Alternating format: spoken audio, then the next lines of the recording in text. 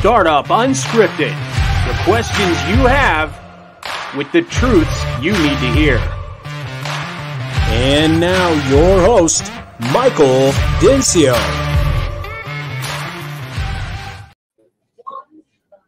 What's up, guys? Nice to see you. Welcome back to the show. This is Startup Unscripted. As you guys know, this is Michael Dinsio, founder of Next Level Consultants. And man, when I listen to that intro, that music just gets me going still after 4 years. So I think I chose the right song. Today we have some special guests on the program, and I'm excited to interview you guys because you've been in the business forever. Your name is carries a lot of weight, and for that reason, you're on the program. And so I'm going to introduce you guys. I got David Cohen and Liam. Liam Krahe. That's a lot easier than what that looks like. Liam Krahe. So these guys are with Cohen Property Law Group.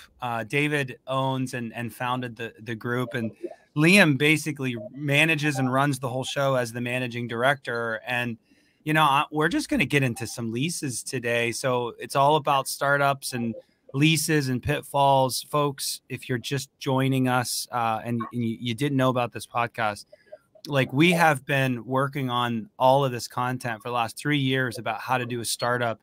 And I think in 2020, we started at the top and we worked our way all the way through interviewing great people. And now, you know, we're starting back at the top and working our way through. So essentially we've gone through on kind of like in the second edition of the second season, we've gone through vision, we've gone through demographics and real estate, and now we're getting into the lease. And that's why these guys are on. So David and Liam, welcome to the show, guys. Tell me a little bit about your firm, just like quick and dirty, and then we'll get into some cool questions. Yeah, thanks so much for having us. We feel privileged and honored to be part of this. You know, we've seen it quite often flowing through on the on the LinkedIn and popping in as well. So we definitely appreciate being a part of this, and we're excited today. As you mentioned, I'm David Cohen, and I'm the owner and founder of Cohen Property Law Group and also Cohen Law Firm, which many are familiar with, and it's our dental firm. And, you know, as far as startups are concerned, we do over 100 startups per year nationwide. And so we have a really great perspective on different startups and in particular, the leasing side of it. And that's why I'm so excited to have Liam here as well with me, who is the managing director of our real estate group and handles all the leases. Yeah, Hey, thanks, Michael. Hey, how you doing? Thanks for having me. I'm glad to be here with you guys and to discuss leasing. That's awesome. Well, so the way the audience, the way I kind of set this up is this is just three dudes having a conversation in a coffee shop. And the joke was that Liam is literally sitting in a coffee shop. So he's hot on the mute button right now. So he'll be in and out. We'll fire off our questions. He can jump in. I just came from a coffee shop too. And I'm drinking a super unhealthy Coca-Cola, but you would think that I have like a corporate sponsor, but I don't. For those of you watching on YouTube, which you should, if you can't, you can see us three jokers on there. And we sometimes can be a little animated. So check us out on YouTube. But guys, let's get into some stuff here. Let's get into some like nitty gritty. I think that's why people listen to the program, because we just don't hold any bars back and we just get right into it. And the lease is honestly, in my opinion, the most valuable document of a dental practice.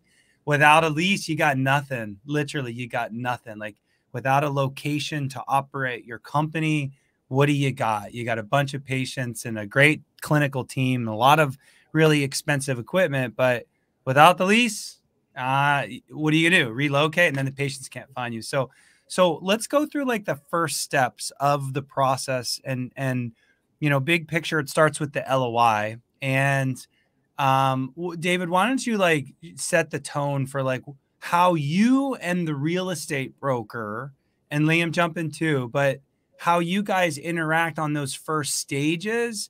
Or maybe you don't and they pass it once it gets to it, but just kind of paint the picture, big picture. What are you inheriting? What's important about the LOI?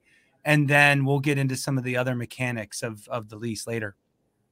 Sure. So whenever we approach a lease scenario, there's really three goals. We want to help the client save time, save money, and save headaches. And the best way to do that is to involve an attorney at the beginning stages when the LOI is commencing, because actually I would say the majority of the time that we get involved, the client has already signed the LOI and we haven't had an opportunity to look at it. And so I think step one is making sure that get you involved. Get you involved. Yeah. Letter of intent gets signed, or I'm sorry, gets reviewed. Yeah. Now there are great advisors out there like yourself, Mike. And so, as long as you have somebody looking at it, I mean, we're biased, but we would like to look at it as well. But you need to have somebody that's on your team. Team is critical when you embark on a startup. And you got to have someone on your team review it, and you got to have your team set up at the LOI stage. And I think that's really helpful. In addition, I will say that the LOIs that we're seeing are not always that thorough.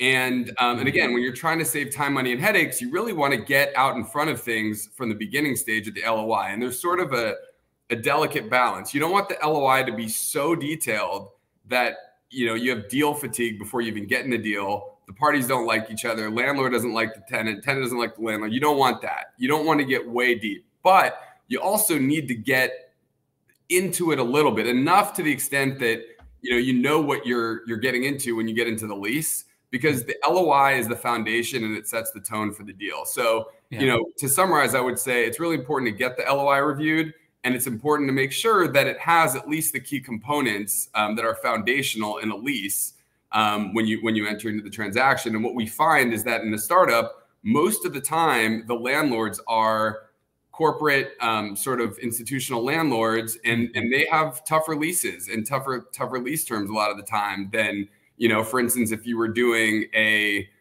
lease back when you purchase a practice from the doctor who owns the building that is leasing it back to you. This is different a lot of the time. And so it's really important to really be on the ball. And Liam, I'll kick it to Liam to see if he has anything to add to that. Yeah, no, you hit the nail on the head, David.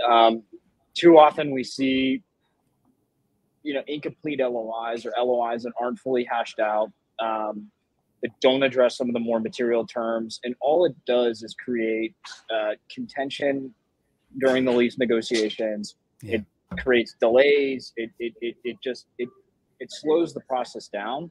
And as David and I are different than most other attorneys. We like to work at a pretty fast pace.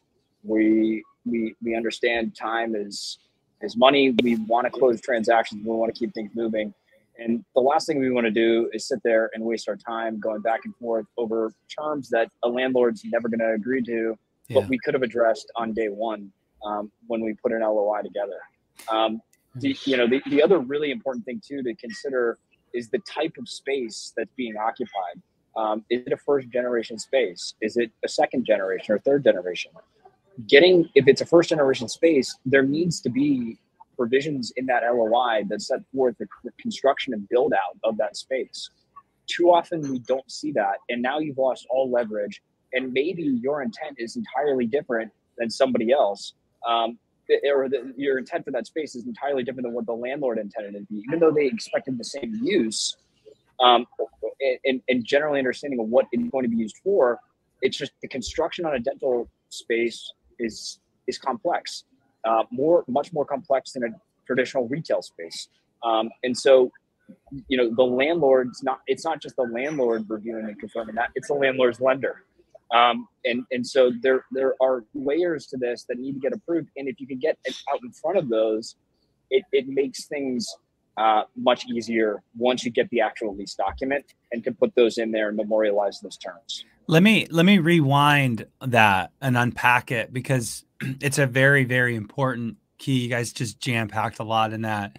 So just kind of rewinding a bit, I'll set the tone, and I didn't tee it up good enough, but an LOI, guys, is not binding at all. However, it sets the expectations. And I think that's what these guys are really talking about is if you're setting an expectation that will need to be rewinded or re-looked at once the actual lease gets formed up, you can start getting into some really big issues. And so 100%, like David said, I'm an advisor, and absolutely I'm an advisor, but a good advisor knows when to jump in and not to. And yes, I see the same things over and over. However, you know, there's just pieces to a lease that I could never touch, or things that I might not be able to see because I'm not an attorney. And so I think it's really important to get an attorney involved just to set some of those expectations. But again, there's got to be some pitfalls, though, that you guys might have about going in too heavy or too complex on an LOI too, because there's something to be said for, you know, baking the cake too much before you even get into the lease. I guess I was trying to be witty, but I got nothing there. But I think you guys get what I'm trying to say here. Is there something to be said for that, though? Like, keep it simple, but also help me out here, guys. Yeah, I think the key to the letter of intent is you want to outline the most material terms so that everybody is on the same page going in, and you're not, as you said, Mike, rewinding, right? And I think there's definitely a delicate balance there. And as we referenced before, if you go in too heavy, you might build a bad reputation, or not reputation, build a bad rapport with the landlord, and they may be less likely to be flexible going into the deal because there's probably a lot of deal fatigue. You know, the landlord has already spent a bunch of more legal fees than they wanted to on their LOI, and they may just be a lot shorter with you on the actual lease if you go in way too heavy on the letter of intent. And so the key is to make sure you outline the most material terms. And I think that's really kind of what we're getting at here. And I think that's a great point, Mike. What material terms would you guys like to outline? Is that where you're going, Liam? Yeah. I see you quick on the draw. I was going to say, I mean, look, there's you can have situations where, I mean, we represent a lot of clients that are non-dentists as well. And in those LOIs, they could be 7 to 8 pages. And that's not unheard of. It depends on the complexity of the deal. It depends on where it's located. It depends on who you're dealing with on the other side from a landlord's perspective. But generally, the terms that you want to see in the LOI are without a doubt, the length of the term, the amount of the rent, the obligation on a build out, so the construction, who's performing the work, the structure of the lease, whether it's a triple net, it's a double net, or it's a single net, or it's a gross lease. You need to understand that.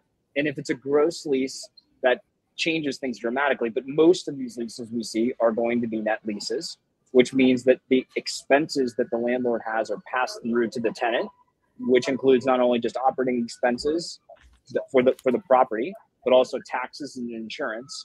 So what we'd like to do is not sit there and negotiate in detail or ad nauseum all of the nuances of those provisions. But we certainly like to hash out some of the exclusions that should not be passed through to the landlord, or from the landlord to the tenant at that time. One other key piece would be to discuss any cap on those expenses. That's a really important thing. Again, you have limited leverage as a tenant oftentimes as startup dentists, but there are certain things that you can fight for and should be fighting for, you know, at the onset. And one of those would be ways to try to fix or control some of those pass-through expenses. So that would be something in there you would want to do. Any assignment or transfer rights, that's a huge issue that we constantly see dentists, doctors, even non-dental, even non-doctor deal with. They want to have an exit strategy, or they as part of their business model, they want to sell, and they want to leave that space, or they want to be able to exit. If you don't agree on that term, that could be a deal breaker. So having that explained in the LOI is important. So Liam, I love that you brought up exclusions and you started getting into some definitions of triple net. I want to hit some of these things later on the episode. Yeah. And I want to make sure that we're super clear. definitions of triple net and the exclusions. Do you have those in the LOI, or do you hit those later? We'll put in typically if we get a chance. So if we have the luxury of being able to get and prepare an LOI or negotiate an LOI, I certainly will work at least a list of some exclusions. And again, it's not meant to try to over lawyer it. It's meant to just eliminate that as part of the lease negotiation. Perfect. And generally, there are standard ones that most landlords will accept. And so it's good to just get those out in front, because if the landlord's saying to you at LOI stage, no, we're not going to accept those, then it's probably something you got to look. You may want to look a different direction, because that could be a pretty significant deal. I like that you are really including kind of like the deal killers on the front end, because truly, exactly.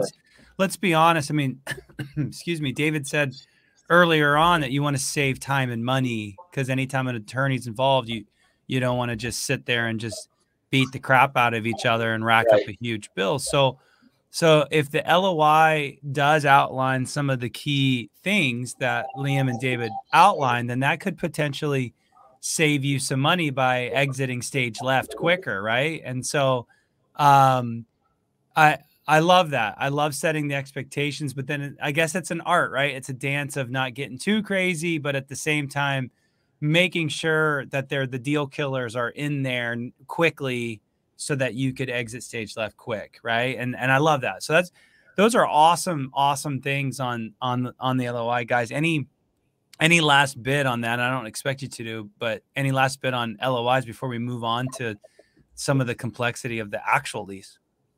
No. Okay, cool. No, I think we're good to go. Yeah, that's perfect. I love it. So you may have already touched on this, but let's just build on this now. So once so now the real estate guy or gal is passing this executed LOI, and the due diligence is happening. That's really where next level, and architects and different people are involved, construction people. So now due diligence is happening.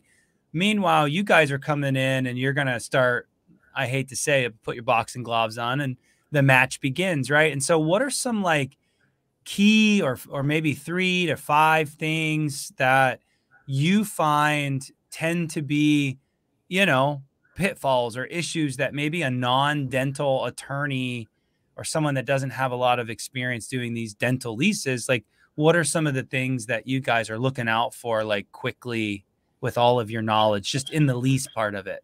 I guess maybe the deal killers is kind of where I'm going for. Yeah, but just one point. I just wanted to make one point on the due diligence side. That's as important, if not, from with the LOI and all that pre-lease execution and negotiation. That's as equally important as the LOI. And we provide our clients with a due diligence checklist that they can go through and provide and look at to make sure their things are correct within that space. It's not an absolute set of items, but it's certainly more material things that I think all people, that whether you're a dentist or you're a retail center or you're an office space, you should be looking at and evaluating and getting prepared to understand. Look, you're going to be in there for 5 to 10 to 15 years. You need to understand the space, and you need to understand how you're going to operate within that building. So I think that's as important, if not more important, than the LOI. Let's hit some of those things. Let's hit some of the due diligence checklist stuff. If you guys have it readily available, why not? My brain's going towards have a contractor walk the space, exactly. Have a space planner get in there and do a floor plan. Exactly. Yep. Is that kind of, yeah. So yeah, those things. And again, it depends on the generation, the space. So is there a first generation space? Is there a second generation space? If it's a second generation space, is there an assumption that you're going to be using or assuming like an existing HVAC system? It would be great to get somebody in there to look at that, because chances are you're going to be obligated to maintain, repair, and replace that, to look at the structural elements of that space, to understand if you're going to be able to install, one of the things that we get questions on is med gas. Can we install that in here? That's often considered a hazardous substance. Are you going to be able to do that? Can you run the lines for that in the space? Is the landlord thinking about that when they're doing this? They may not have the ability to even do that. So those types of things, just really understanding from a construction and operational standpoint, are you going to be able to carry out your business operations in there? Again, it's not that if you find out 3 weeks later, during the lease negotiations, it's a bad thing. No, obviously you could back out if you don't sign the lease. But the point is, we're trying to eliminate that wasted time into doing it on the onset instead of a week before you sign the lease. Yeah, I love, or God forbid later. I love those tips. I try to get ahead of that even during the LOI when I'm involved. But if you're behind the ball or maybe you're listening to this and you're in the middle of it right now, I couldn't agree with you more, Liam, that the more professionals, the more team that you have around you to look out for you and your business and your, the situation that you're getting ready to sign a quite frankly, $1 million liability on your name. Think about that, folks. It's a $1 million liability over maybe 20 years of 10 years, but whatever, 15 years. And it's an obligation. And maybe we could get to that in the back end of this episode as well. Can you get out of the lease and what's that look like? These guys are going to tell you it's probably pretty difficult and what that looks like. but due diligence should start. I like to kind of get started with due diligence when I feel like I'm at like the last 10 yards or maybe the red zone of the LOI. So we know we're probably going to get this where there's a couple little things that we're bickering about on the LOI, but it's going to happen. We're not going to die on the hill over something. And then that way, a lot of that's out of the way, and then the attorneys can really get going. But yeah, it's expensive to walk away from a deal. It happens quite often, unfortunately. So anything else on due diligence? That's fantastic, Liam. Thank you for making us do that. Yeah, absolutely. No, I mean, we could discuss it. Again, if anybody has any questions, feel free to reach out. We can provide, more details about that. It's really site specific, but we do have some general ones that we can go through. So if anybody has any additional questions or concerns about that, feel free to reach out. Love it. Love that. And I'll actually have below in the descriptions here, for those of you watching, there'll be just some descriptions and how you get a hold of these guys, and also in the recording of whatever you guys are using, whatever platform, Spotify, YouTube, iTunes, and the whole thing. So I'd love to give something to these guys. Maybe you guys have a due diligence checklist or something that you could give them just to give as a big give here of being on the program. Okay. So now let's go to the lease, and thank you, Liam, again for the due diligence stuff. So now that you had a minute, David, I'm going to put you on the spot because you've been quiet. So what are some of those key things in your mind that you've seen in all the years that you've done this that might be deal breakers during the lease process, and how to get through those big things quickly and then maybe work on some of the ancillary stuff? What are the big things, the walkaways, no, this doesn't make sense, let's move on? Yeah, there've been a couple in particular that have popped up more recently that I would say can be complete deal breakers. One of which is a relocation clause. We've had, we've seen that a bunch, particularly with those that didn't get their lease reviewed to begin with, and they're coming to us asking if this is something that's allowed to be done.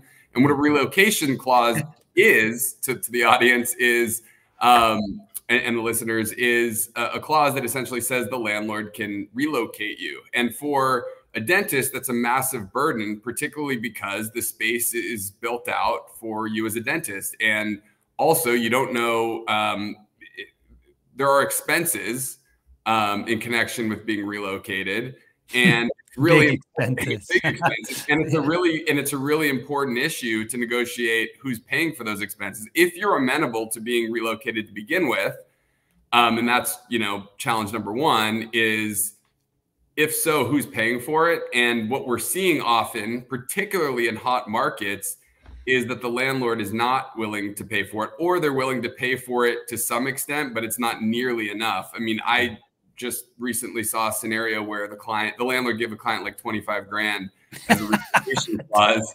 Nice. And their new build out's like 400 grand or something like that. So that doesn't work. And so that can be a big deal breaker. And number two, sadly, we are often seeing clients come to us, again, that didn't get their lease reviewed to begin with, that are saying that the landlord is saying they get to profit from the sale of that client's dental practice business. And what? Yeah, and this is not a one-off. Like we've seen this several times, and that is a major issue. And I think where we, and Liam, you correct me if I'm wrong, I mean, we're seeing this a little more often in like the shopping centers. And I think those types of clauses are really built more for a retail type of lease, but our clients often are getting stuck with them that, we're having to take on and see what their rights are. And it's really important. And the other thing to understand is it doesn't always say in the lease in black and white, landlord gets to, 10% of the sale proceeds of your sale. It is very hidden, vague. Times very vague, very hidden. So then that means it's open for interpretation for some judge to figure it out, and that's scary. I mean, it's Yeah. definitely open for interpretation, but the problem is like there has been a precedent set for that language being interpreted in the way that the client wouldn't want it to be interpreted, and so that is massive. Like to all those out there, these are game-changing clauses in leases, and I kid you not. I mean, we have seen many not get their leases reviewed at all. Wow. And so, and we've had clients that we've pointed these things out to, and believe it or not, have not taken one changed, item to the landlord and just said, "Well, I'm just going to sign it. Thanks." And so the point is, these are two big examples of potential deal breakers. That would be a deal breaker. Yeah, but those two are there's no potential about it. My clients, that's a deal breaker. We're moving on. Right. Yeah, it's called a profit. It's called a profit sharing interest, and really you're seeing these. You see them come up, and it's through cycles. And we saw them 10 years or 15 years ago during a down cycle where rates are increasing. And it's more attractive to sublease. And the premise behind the clause is really meant to allow the landlord to participate in any additional rent that the tenant would achieve through subleasing to a third party. Well, that makes more sense. That doesn't make him sound so greedy. However, though, there are definitely provisions we see that are structured that basically say, and the logic behind this is, look, you are choosing to lease in our space. We are allowing you to occupy the space. So if you're going to sell your business, the business was grown and developed here within this space. And without us as landlords allowing you to do it, it technically wouldn't have happened, or it may not have happened to the extent it did. And so therefore we should be entitled to a certain profit as a result of your performance and your ultimate sale. So does that mean that when you have a slow start, they'll chip in? Since they're taking it on the gains, I think we got to get a little bit more creative and get it on the losses too, guys. Come on. Actually, you guys should do that. You should counter on the next one and say, if our projections aren't at least $1 million or 800 in the first year, you guys are chipping in 5% back. Right. Hey, that's a good deal. That's a good deal. It's hysterical because like when I tell clients, when we educate clients, like especially on the dental side, that so we'll explain like, this is triple net, this is what you have to pay. And they're surprised by hearing that because most people think it's a similar, like a gross lease, like a residential lease, if you haven't really gone through a commercial lease before. But then I explained, well, it's actually not that bad. If you're a retail tenant, you'd be paying what's called percentage rent, which is typically attributed to retail tenant lease. And it's like it's between 8 to 12% of your gross revenue derived from the space. So not only are you paying base rent, paying all additional rent, but you're paying percentage rent, and then potentially any proceeds on the sales of your business. It can get crazy. All right, can you guys go through some triple net stuff, because Sure. I feel like it's such a wide range of kind of like what's common and what's not, and even I get a little confused sometimes, and I see this stuff and talk about this stuff almost every day. So can we just have a minute with triple net and what does it mean? How is it defined? What's fair market? What's not? Can we just break down NNN real quick? Sure. Do you want me to take it, David? Go for it. So just, I think big picture, a lease has multiple, there's different cost categories. And what I mean by that is expenses to the tenant, what the tenant's obligated to pay. And generally speaking, you have base rent. Base rent is the amount of monthly rent that you're paying to occupy and use that space. In addition to base rent, depending upon the structure of the lease, but we're talking about triple net right now. So what that means is that in addition to that, unlike an apartment lease, you pay a percentage, or it's oftentimes defined as a pro rata share or percentage share of the landlord's operating expenses. That's one N. So when you say NNN, there's three N's. N stands for a cost category that's being passed through. One is operating expenses, or sometimes you might hear the term capital expenses, or not capital, CAM costs. CAM costs, excuse me. Yeah. The other one is insurance, and then the third one is taxes, real estate taxes.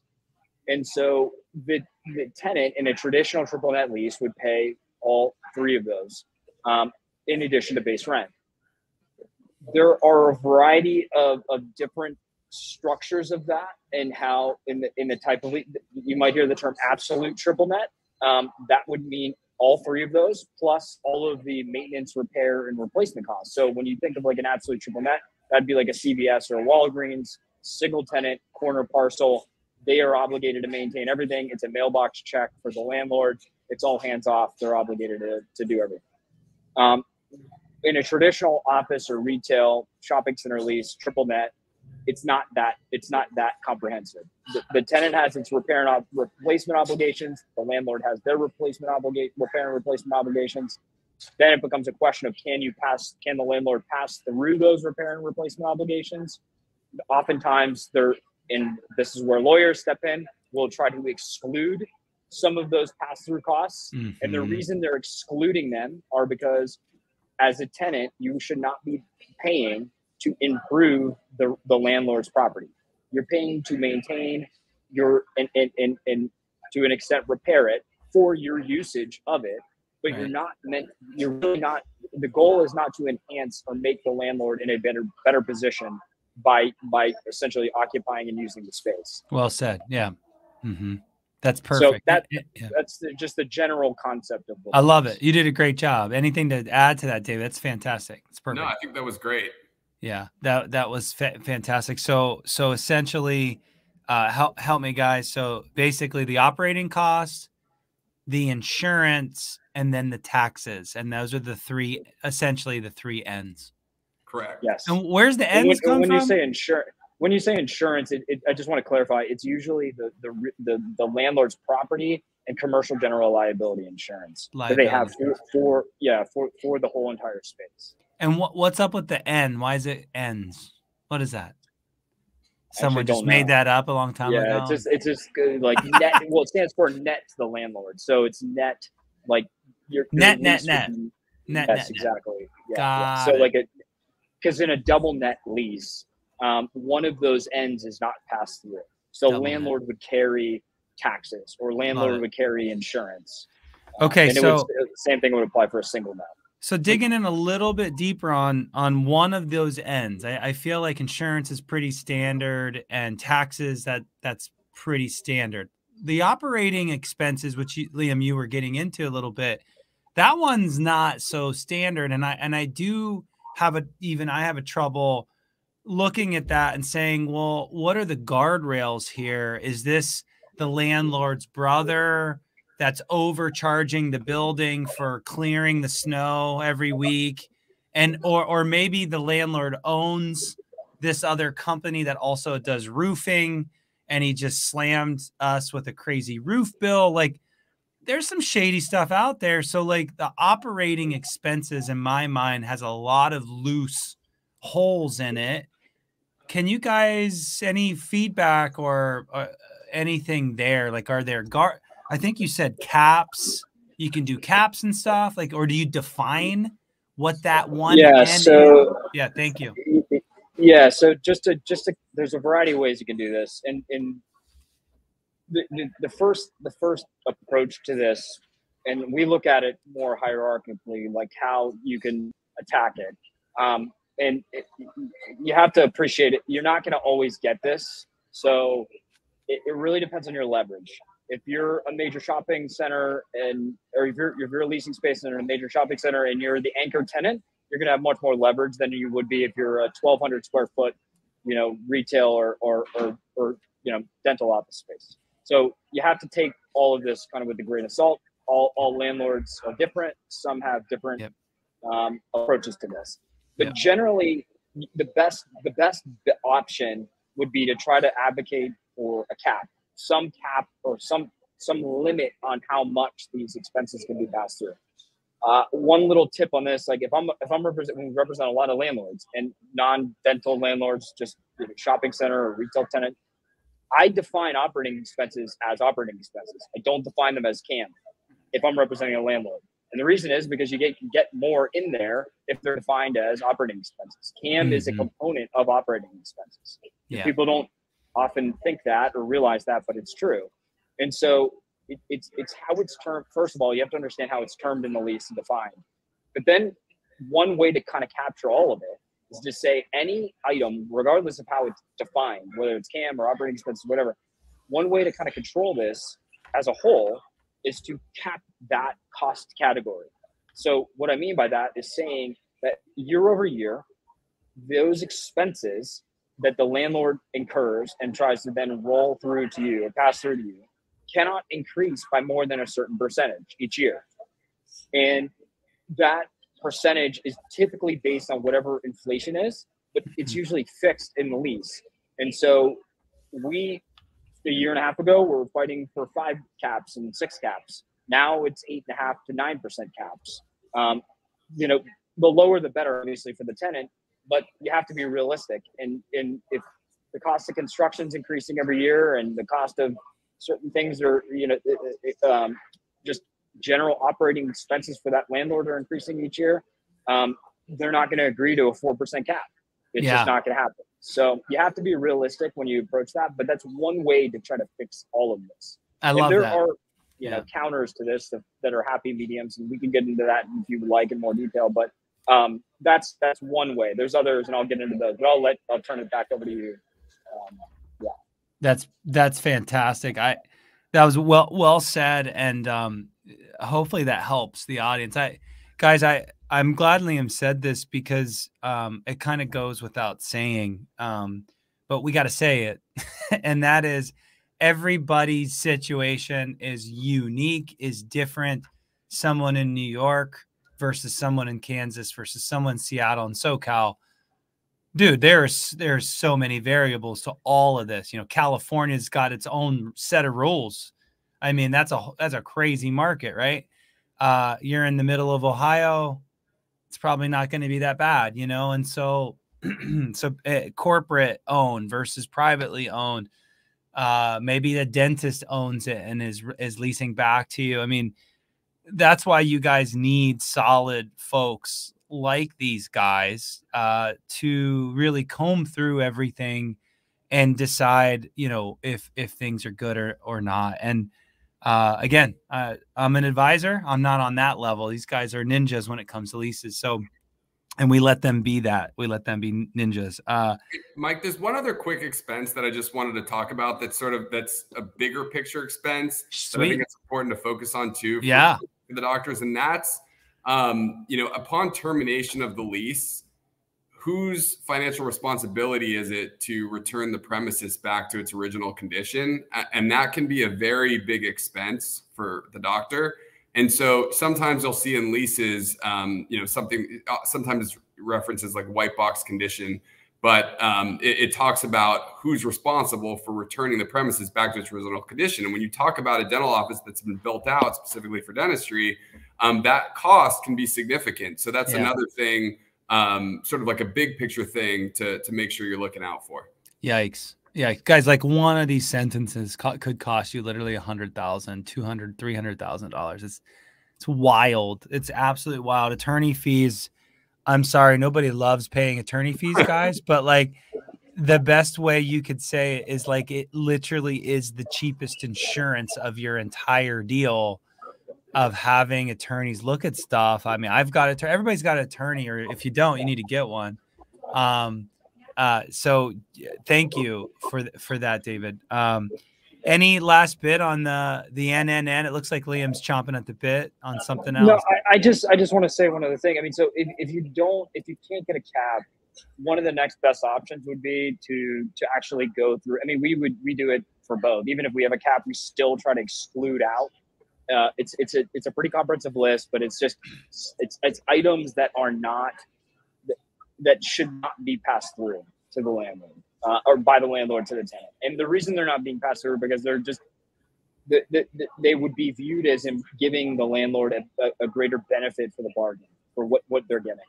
And they're either putting the landlord in a better position, they're improving the asset, or they're not meant to be that, they're just not costs that are affiliated with maintaining and operating the space. They're ownership costs. That's the best way to understand it. I love it. I love that. Yeah. So so that's additional protection. And the last thing I would just want to say is an audit right.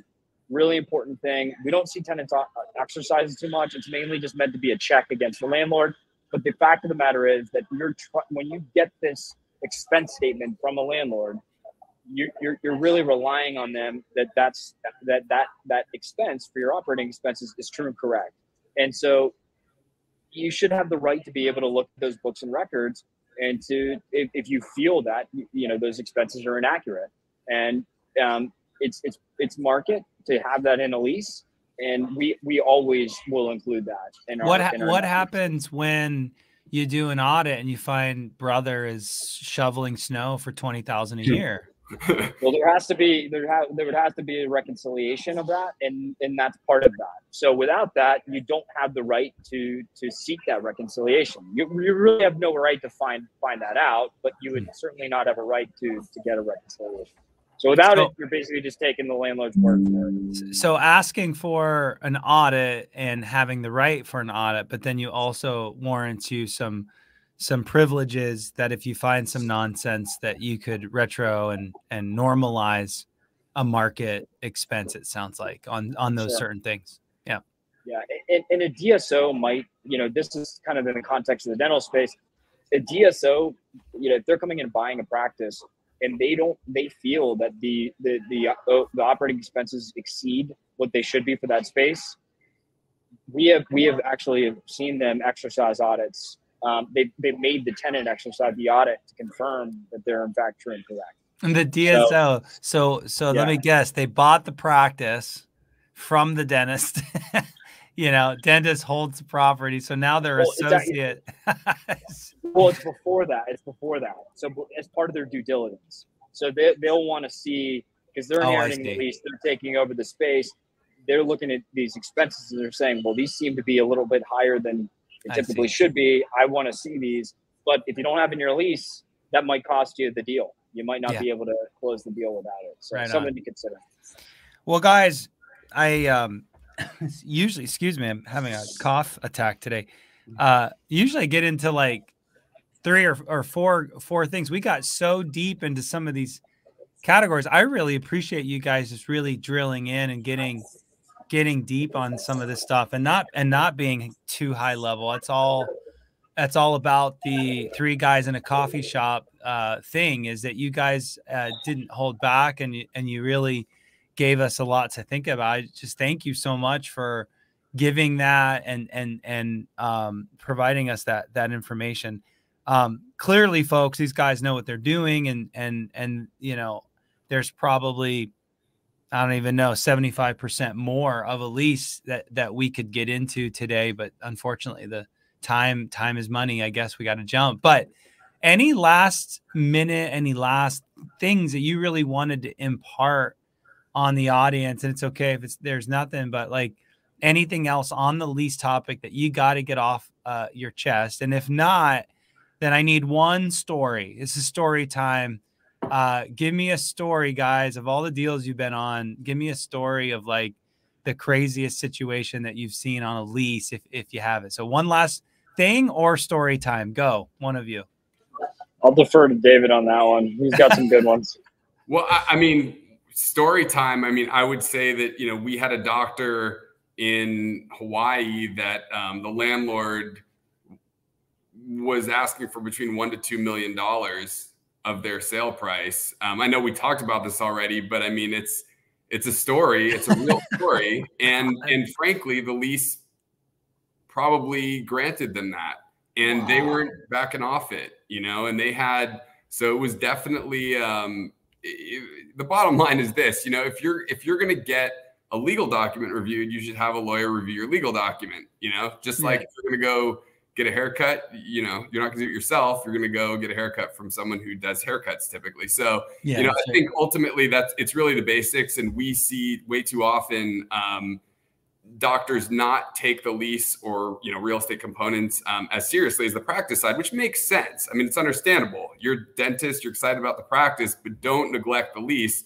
because as Mike said so brilliantly earlier, this is like $1 million commitment that you're making. Sometimes more, depending on the term of the lease. So, you know, that's the final thing I'll say. And also too, we really meant it. If you have any questions, feel free to reach out. We're also happy to share the due diligence checklist, you know, per Mike's question about that. So feel free to reach out. That's awesome, guys. That's a big give. I'll add to that, David, that your CPA, your consultant, your banker, even your real estate broker are not attorneys. Don't send me the lease to review. I'm going to tell you I can't do that. Sure, I might find something, but I'm not an attorney. Your CPA is not an attorney. Your banker is not an attorney. Get the team get the right people around you. And by the way, if a consultant ever does say I'll review it, that's not a good consultant. I'm just staying away from that, man. That's not my scope. So just again, it takes a village, as I say, and hopefully you guys reach out to me or the Cohen Property Law Group as maybe someone that could be in your village. So with that being said, guys, I really appreciate your time and your knowledge, and thank you again for being on the show. Huge gratitude for having us. As I said, you know, I feel like we might be famous now that we're on your podcast. It'd be fun to see it.